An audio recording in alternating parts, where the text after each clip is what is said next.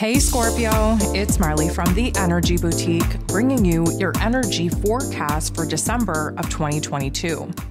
So, of course, we came out of November. We closed off Scorpio season. We closed the door on eclipse season, which definitely had a huge impact on my Scorpio friends. And we kind of needed to dive into that Sagittarius energy, even the new moon in Sagittarius, before most Scorpios started feeling their solar return energy. Of course, we wait for our birthday to get downloaded with that solar return energy that's going to last us for our new natal year. However, with the eclipse energy, it definitely put a little bit of a damper on receiving those particular light codes, and it took well into Sag energy for many of us Scorpios to actually feel rebirthed, rejuvenated, revitalized. Now that we are in Sag energy, of course, everything is moving very quickly. Everything is very chaotic. We're in a very short period of time where time is speeding up, where we are in an accelerated manifestation state. We are seeing rapid changes in our lives right now, especially affecting our physical circumstances, where our homes, our family dynamics, our relationships, our money matters, our jobs are concerned. There are a lot of moving parts, a lot of moving details.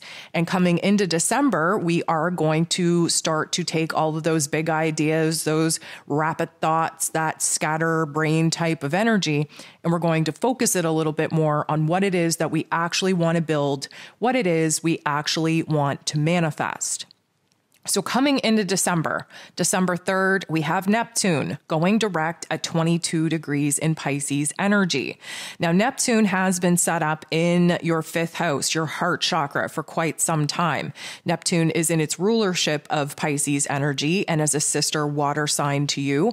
This is definitely exploring the depths of the healing energies needed in order to bring certain wounds to a full completion in order for us to jump into new karmic chapters. So the last 5 months of Neptune being retrograde, of course, we were disconnected from our higher selves, disconnected from our intuition, disconnected from our dreams, mostly because we were in the depths of hell, really experiencing a lot of tough love life lessons from the universe. But those spiritual lessons definitely pushed our boundaries, pushed us to a breaking point, but we survived.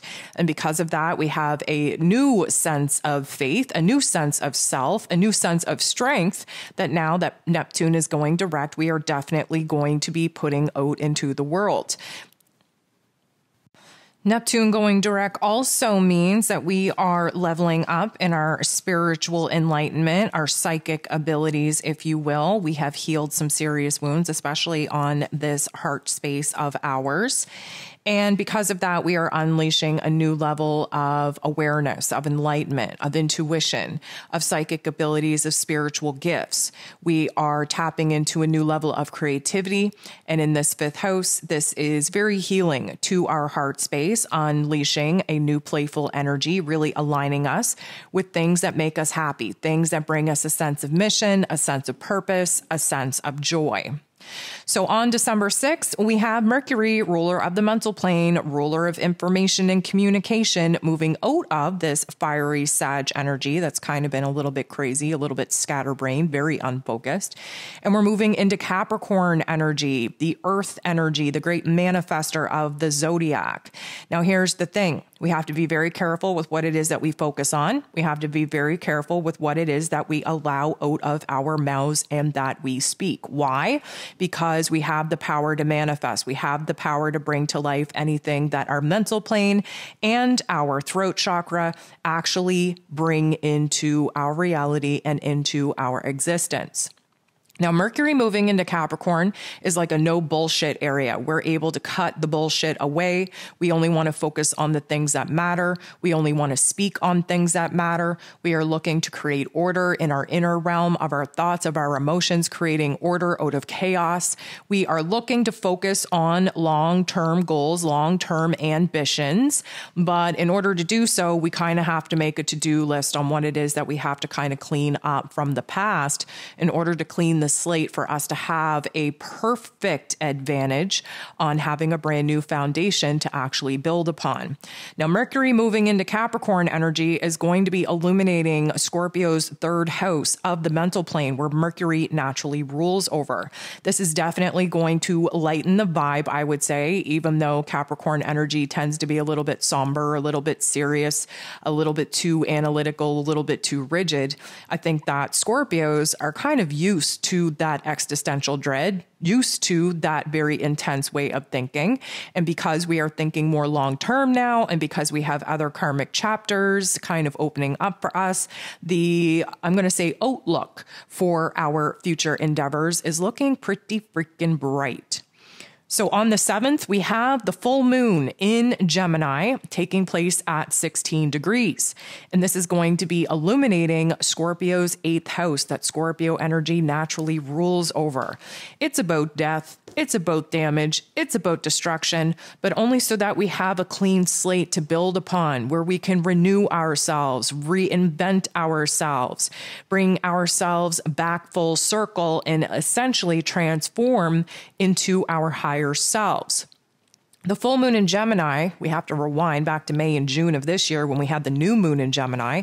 Gemini, of course, ruling over the mental plane and being represented by the twins. We definitely had a choice point. We had two different choices, two different options, two different paths, two different directions. The information, the data, the details weren't quite clear. We leaned all the way into one path, one choice, one decision.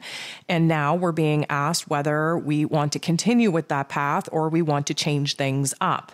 Of course, Gemini energy being very, very flexible when presented with new data, new information, new statistics, that we are able to kind of change course very, very freaking quickly. The key factor in this particular full moon is that Mars, the god of war, our co-ruler, is at 16 degrees as well, retrograde in Gemini energy, really creating a volatile energy for us to stop biting our tongues and actually speak our truth, to get out that pent up aggression and frustration and agitation and even resentment. We have been biting our tongue for a very long time. We are now in Sag season. We have a new truth to speak. We have a new belief system within ourselves, within our greater, grander plan here.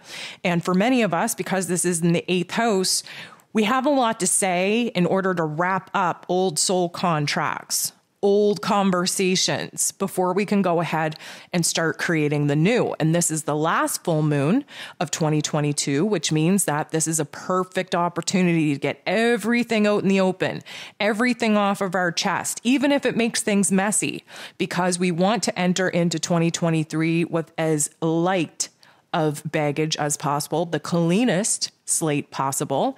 And because this is the 8th house, this is something that is going to help us bring the old to full circle completion so that we can begin again, start fresh, and start new. On the 9th, we have Venus, the goddess of love and beauty and worth and pleasure and money, moving into Capricorn energy as well, illuminating the 3rd house. The 3rd house is the mental plane. It's new information coming in, shifting the way that we think, shifting our understandings of past events, shifting the way that we think and feel, and then, of course, putting us in a situation to express our thoughts and feelings and open up a dialogue, really communicate with those that need to hear it. Now, Venus, this is a little bit of a flashback to this time last year. Venus was entering into Capricorn, but she was preparing to go retrograde. She actually spent the ending of 2021, the beginning of 2022, in a retrograde, sitting with Pluto, Scorpio's ruler, the great transformer himself that helped beat us down, remind us of our pain, our trauma, our suffering, not to paralyze us, not to make us feel less than, but to inspire us, to motivate us, to add fuel to the fire, to push us into our power so that we can boss up, have our empowerment story, take a new role of authority in our lives, and definitely boss up in our self-confidence and our self-esteem. So Venus, of course, being in Capricorn energy, she wants to think long term. She definitely does. She wants new goals for herself to reach within her own relationship dynamics with herself, her own worth, her own value. She has money matters on the heart and on the head. And as far as the relationships go, again, Capricorn energy helps us kind of cut through the bullshit with a very sharp knife and see who is coming with us on this new adventure and who it is that we're leaving behind. On the 20th, we have Jupiter, the planet of growth, expansion, beliefs, abundance, and blessings, moving back into Aries energy. So we have to rewind to May 10th when Jupiter first entered into Aries. Of course, we had been in Pisces energy for such a long time, doing the healing work, doing the dark night of the soul, definitely seeing where endings were taking place. And we were exhausted of all that spiritual work. So when Jupiter jumped into Aries, we kind of cut the cord. We ripped the rearview mirror off of our cars. We didn't want to look back. We were only looking ahead. We had this want, need, and desire to start something new, to bring something new to life, to grow our opportunities, to put ourselves out there. It was a reinvention of self, a rebranding of self, a reemergence of who it is that we desired to be and the kinds of opportunities that we wanted to seize. However, Jupiter didn't stay in Aries energy for very long. He did go retrograde. He had to backtrack through through the beginning degrees, I should say, of Aries energy before entering into the final degrees of Pisces energy. Now, Jupiter just went direct in Pisces energy on the same day as the new moon in Sag, late November. So we have this push, we have this urgency to take action, to make up for lost time. This fire energy of Aries is just wanting to, make the moves that we haven't been able to make. And for my Scorpio friends, Jupiter moving into Aries is going to illuminate the sixth house. So the sixth house rules over our day-to-day tasks, our chores, our responsibilities. It is our health and wellness sector, where it is that we're making enough time to balance our mind, our body, our soul. It is illuminating our physical and mental health because, of course, the 12th house that sits across from the 6th house is our spiritual and emotional health. So there may be some changes to your day-to-day life. Maybe you're adopting a new routine. Maybe you're implementing a new diet, a new exercise routine. Maybe you are just, outgrowing some old tasks, some old chores, and therefore taking on some new ones. But regardless of what it is, this is a brand new clean slate for you to kind of restructure, reorganize, rebuild. And it is going to have a huge impact on initiating and bringing to life a new lifestyle, if you will. And this new lifestyle is going to create a lot of beautiful opportunities for growth and for expansion, seeing that Jupiter is here just pushing the boundaries of our comfort zones. So on the 21st, we have the sun entering into Capricorn season, initiating the winter solstice. So the winter solstice is basically the last quarter of the astrological calendar. It will carry us into 2023. And of course, the new astrological calendar will begin with Aries season. But the winter solstice is a time for us to kind of see the tide shift and to see the wheel of fortune kind of move into its last chapter. We become a little bit more introverted. We want to reflect. We want to be nostalgic. We want to cut the good away from the bad. We want to pluck the silver linings out of our not so nice experiences over this past year. And because the Capricorn energy is an earth energy and wants to focus on setting new goals and new objectives for us for the long term, a lot of the, I'm going to say, questions that we have about where it is that we should be focusing our time, energy, attention in the new year, a lot of the answers can be found by reflecting back in the past, taking a good look at the foundations, the systems, the structures that have been damaged, that have been destroyed, looking at the sense of loss, what has died, what has disintegrated.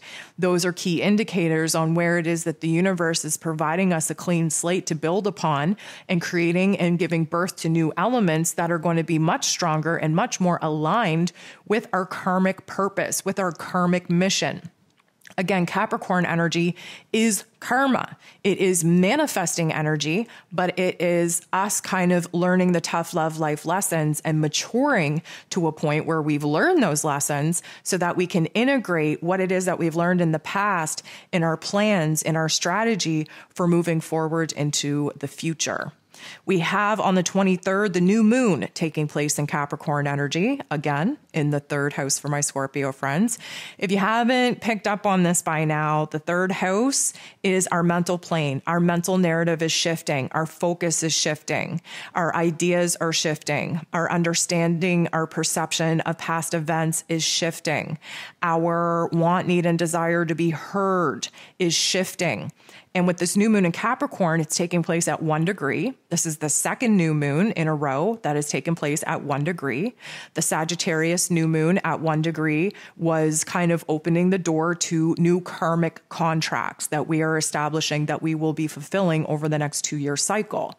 Sagittarius energy is karmic. It is the higher truth, the higher perspective, the higher self, the spiritual self, the religious self, the philosophical self. Capricorn energy is karmic in nature, more to do with duties, with actions, with roles, with responsibilities, and really kind of learning, like I said, the tough love life lessons in the past so that we can integrate that, keeping that in our awareness as we go ahead and plan and strategize for the future. So the new moon in Capricorn at 1 degree, it's taking place on the 23rd, which is smack dab right when the Christmas chaos is taking place. There's a reason of why these particular events get kind of overshadowed with capitalistic holidays. It's because this is the most powerful energy that we could be tapping into. This is the manifesting energy. This is the karmic energy. This is at a 1 degree, which is setting the tone for the next 2 years. And the last thing that the Dark Force agenda wants is for us to be focused on this new moon in Capricorn and tapping into the power, to the energies, to the manifesting abilities of this particular moon event. And so most people, because they're consumed with the Christmas chaos, miss the opportunity to really set some solid intentions, some solid goals for themselves under that powerful new moon manifesting energy. Also on the 23rd, we have Chiron, the wounded healer, going direct, of course, in Aries energy. Chiron has been retrograde in Aries energy, kind of pushing us inward to see where it is that we have some wounds that we have to heal. Chiron, yes, illuminates the wounds, but also gives them the wisdom and the knowledge in order to heal them. And in Aries energy, this has been about our ego self. This has been about our pain story, where it is that too many of us have integrated our pain, our trauma, our suffering story into who it is that we are. Many people afraid to heal because they wouldn't know who they are without their pain story. And now that Chiron is going direct, it's almost like we have tapped out our ability to heal the inner wounds that we've been focused on for the past 5 months. And now we have to get to real life experiences in order to see where the triggers, where the activations are bringing up new topics and themes, new wounds for us to examine. Now, Chiron going direct means that we do have a certain test, if you will, out in the external realm to see how much healing we've actually done. We will get triggered and activated in ways that really set us off really quick in the past in order to see how we respond to them in moving forward. Chiron in Aries energy is about our identity, about our ego self, could bring up some physical health issues around the head just because Aries energy does rule over the head.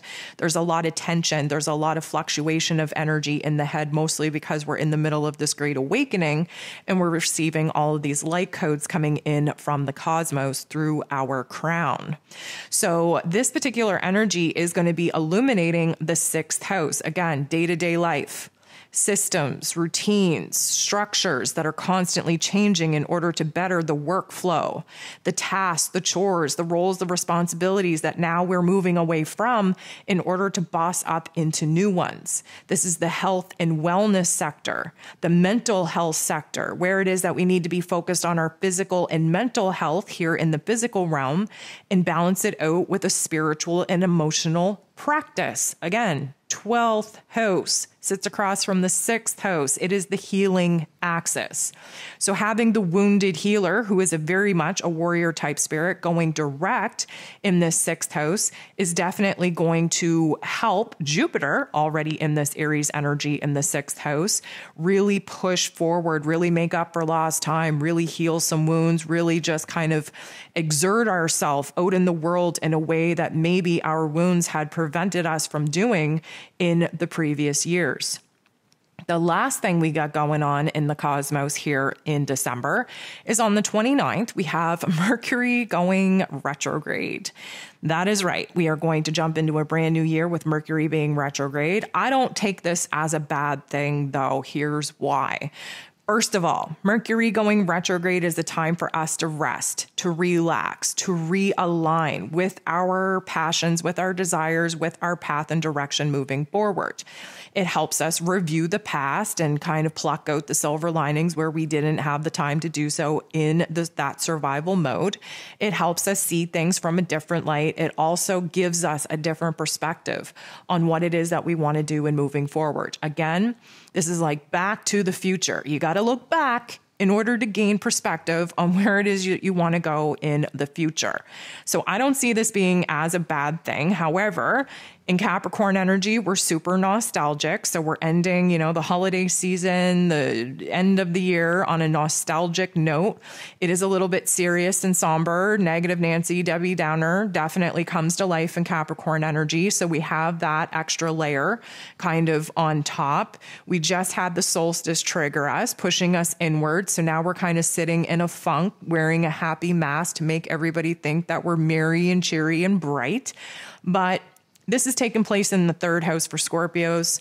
And so this is like a reflection on how it is that we got here, our achievements, the things to celebrate, how hard some of the spiritual lessons that we just learned were, and where it is that we're now moving into a brand new year, into a brand new space, into a brand new environment where brand new opportunities and rewards and blessings are going to come out of the woodwork to make up for all of the pain and suffering that we've gone through. So even though Mercury, yes, is retrograde, we are starting 2023 off in a retrograde. Again, I'm trying to see the positives of it. And not that I want to get too ahead of myself here, but Mercury and Mars, our co-ruler, will be going direct in a very interesting time frame, very close to one another, very early on in January. And what this suggests is that this Mercury retrograde is going to help us get our ducks in a row. We are going to have ideas, plans, strategies, all calculated so that when Mercury goes direct, we're able to move forward. When Mars goes direct, we have that physical energy, that passion, that desire, that aggression to back our ideas, to make things happen, and to bring new things to life. So I see that as being a plus. So some of the messages that I would like to leave you with for this month, the very first thing that they're bringing to my attention is that many Scorpios have a lot to celebrate. Of course, we're entering into a brand new natal year. We're feeling much better. We're seeing the light. We're seeing the possibilities. We're seeing the opportunities.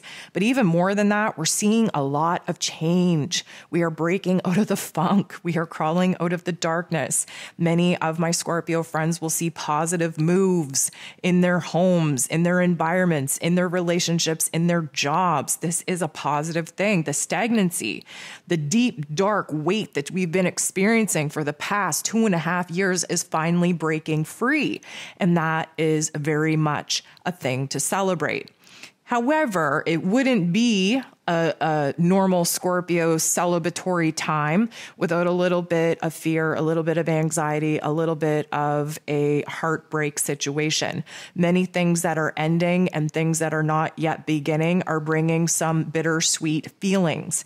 Our heart and our head aren't really in alignment. Our heart knows that we're making the right move, that we got to boss up, that we're moving forward.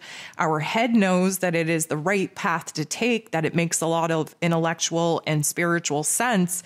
But looking back on how it is that we got here, there's a little bit of a bittersweet attitude to it. It's almost like we're questioning our higher selves. Our ego self knows that we are moving away from it, again, leveling up in awareness, leveling up in karma, leveling up in the highest version of ourselves. And therefore, the fears and the doubts, the insecurities and the questioning is all coming to the surface. And this can put a lot of pressure on the head space, a lot of pressure on the heart space. Even though we're moving forward and we have plans, it's like we're still hella confused. And that is just part of the adjustment period. It's very awkward. It's very disorienting. But what I will say is that Scorpio energy knows how to alchemize the good into the bad, or the bad into good, I should say, but vice versa. And the pain into power, the darkness into light. That's what we do. And we just came out of this eclipse season, which was karmic in nature. So that's why we're moving forward very rapidly at this point to make the changes before, our ego just grips us and pulls us back into a state of fixed energy, stagnant energy, where there's no growth, no evolvement. So even though we are being pushed to make some major changes, there is this sense of sadness, this sense of grief of letting go of a chapter that, even though it might not have been super pleasant, there's a lot of silver linings there and has essentially morphed us and molded us into the version that we are right now. And we're about to kind of jump off this kind of cliff and trust that the universe has us and that we're making the right decisions for our soul's mission, for our soul's purpose. The last thing that I will bring to your attention is that relationships are rapidly changing. And although it can feel very, very heartbreaking, very sad to have to say goodbye and let go to certain people, places, things, identities, possessions, it is all for the better. We are nurturing ourselves. We are growing ourselves. We are healing ourselves. We are raising our vibration and frequency. And when we see major changes in life, that is a good indication of the amount of inner work, spiritual work that we've been able to actually accomplish. And yes, it is a good thing to be growing outside of your comfort zone, because again, there's no growth in comfort zone. But again, it comes down to the things that we're leaving behind, even though that we've outgrown them, even though that we're grateful for their place, for their role in our lives, it does feel kind of sad. And as excited as we may be to move on, especially, into better situations and in better alignment with the kinds of people that we need to be in alignment with to feel safe and secure and supported and loved and encouraged, it can also be pretty scary.